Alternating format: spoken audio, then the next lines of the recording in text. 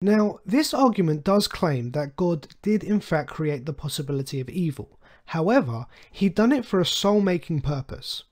In order for good to exist, evil has to exist.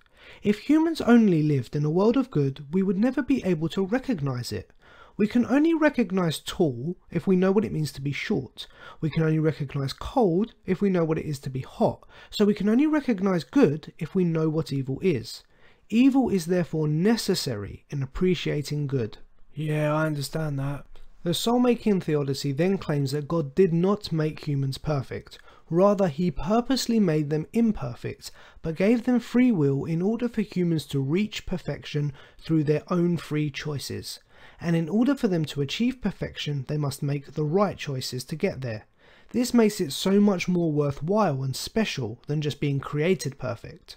However, in order for there to be good choices, it means there must be bad choices, and these bad choices which some people choose is what causes evil. So the existence of evil is necessary in the path to achieving moral perfection. It helps us grow, it makes our soul. This then shows that evil can exist and God can still be all-loving and all-powerful. Again, there are lots of problems with this argument as well. Like what?